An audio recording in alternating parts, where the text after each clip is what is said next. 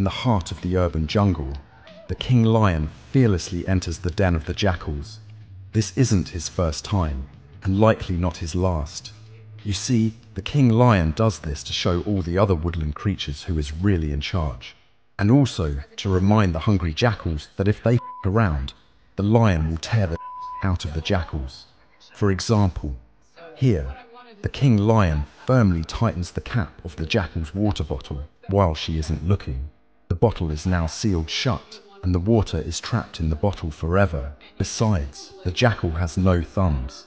He is the king of this jungle, as he is in every jungle, commanding respect around the world. Hi everyone, welcome back to the channel. If you are meeting me for the first time, my name is Clevy and it is so nice to meet you.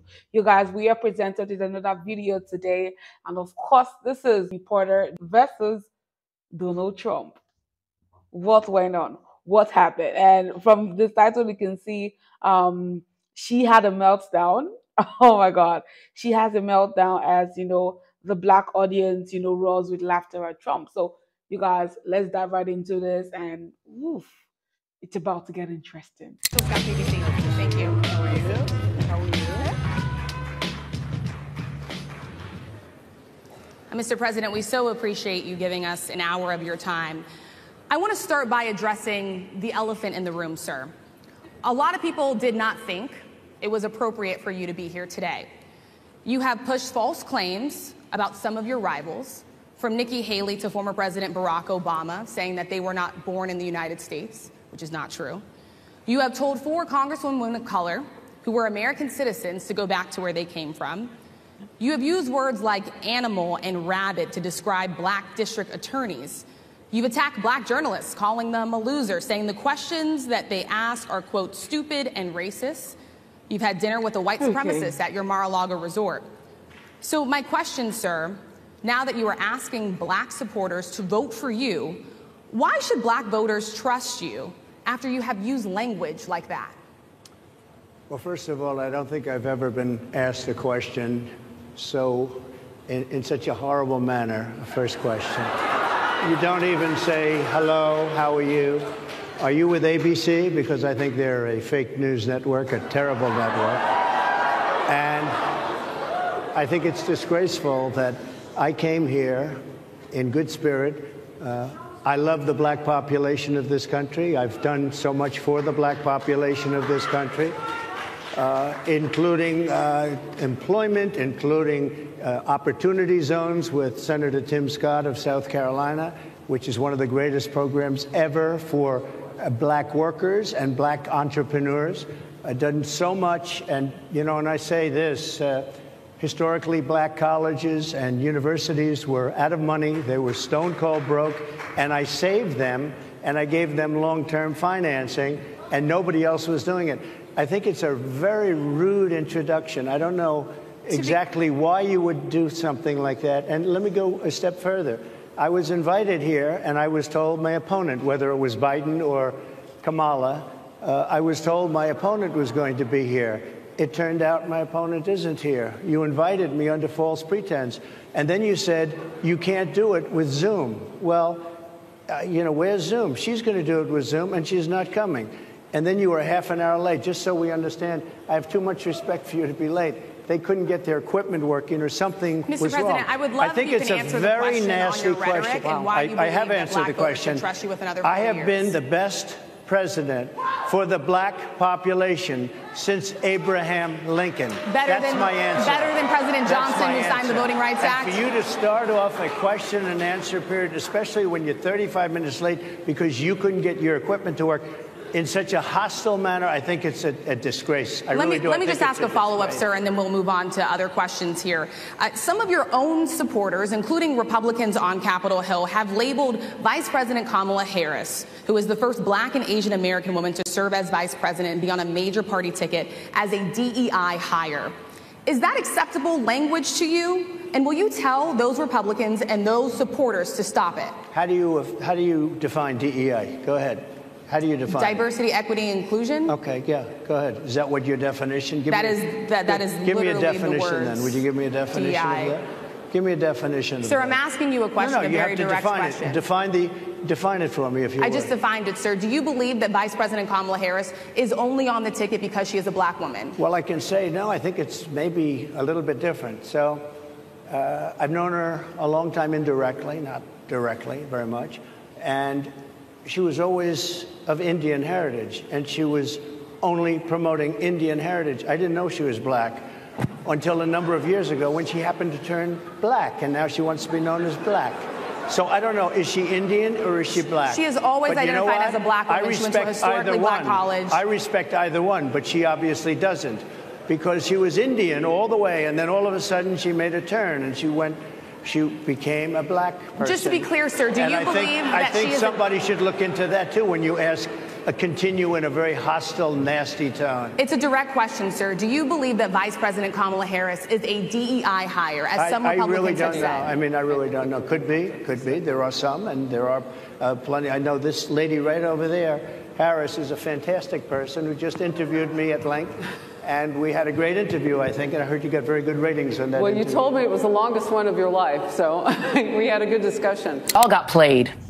Donald Trump showed up at the convention for exactly 3 reasons. 1, to try to dispel the notion that he's scared to debate a black woman, a presumption one can draw from his refusal to commit to debating VP Harris, who, again, for those in the back, is a black and Asian woman.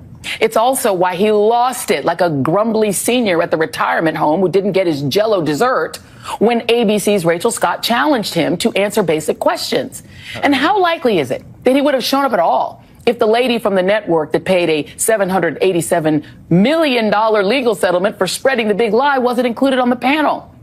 Second, to steal the attention that Vice President Kamala Harris has hijacked from him because she's just more interesting and her support is more joyous and rooted in popular American culture. And 3, to create clips to play for his very white, very right-wing MAGA fan base of him standing up to the blacks.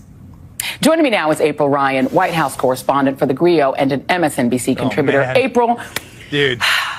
Deep breaths. I watched that today in absolute horror. You were one of the people who spoke out against this invitation. Talk to me about how in the world it happened in the first place. Well, first of all, the NABJ, an advocacy group for Black journalists, the Black press, extends invitations every election cycle to the presidential candidates. But for this cycle, this special and unique cycle, Donald Trump was invited. But we know the story, and this is where I'm going to put the butt in. We know the story. We've seen the movie. We spit the popcorn. Trump handled that just the way Trump would. Like, I laugh every time I hear people say, oh, Trump is scared to debate this, or Trump is scared to do this. He doesn't want to. I'm like, who? Which Trump? Is it the Trump we know? Is it the Trump that you guys are forgetting so soon that this man walked into North Korea? Is it that same person you say is scared to debate who? Nah. No, that's the biggest joke. And you see that move with the the move with the water bottle was as bad as getting shot and standing up and doing fight. That move was like, okay. And I like the way that he answered her. I like that he told her, that was so rude. He was just like, And let's talk about Miss Reid. You said Harris is interesting. Our entire campaign is fun. Is this, is that, is this, is that. She's black and Asian. Okay, ma'am, we hear you. But I have a question for you. Why didn't Harris show up? Black Harris didn't even show up for black journalists.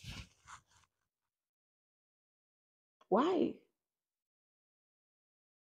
But the person who you always label a racist and all of those things have the simple courtesy of showing up. And it didn't even come late. Make it make sense. That your black Harris didn't even show up for the black journalist. That was the National Association of, black journalists. She didn't even show up. What happened? I'm yet like I cannot wait for that. Honestly, we saw Joe versus Trump. I just can't wait for that. And even if Trump doesn't want to go on a debate again with Harris, it makes sense because he did that with Joe already. Joe stepped down, so whatever happened. But like he said, it would still do it again. It will still have that debate again if at all you want it. But even if he doesn't want it, he already did it. You guys that is stepping down, one is stepping down, one is coming back up. You will not stress him. He already has a lot to do. But you guys, what's your opinion? What do you think about this whole situation? And you know what's actually disrespectful to black women is pretending to be one. Because you guys know that we have, she said, and for the people at the back, Joy was like, for the people at the back, she's black and Asian. Hmm. Okay. Okay, we hear you. We hear you.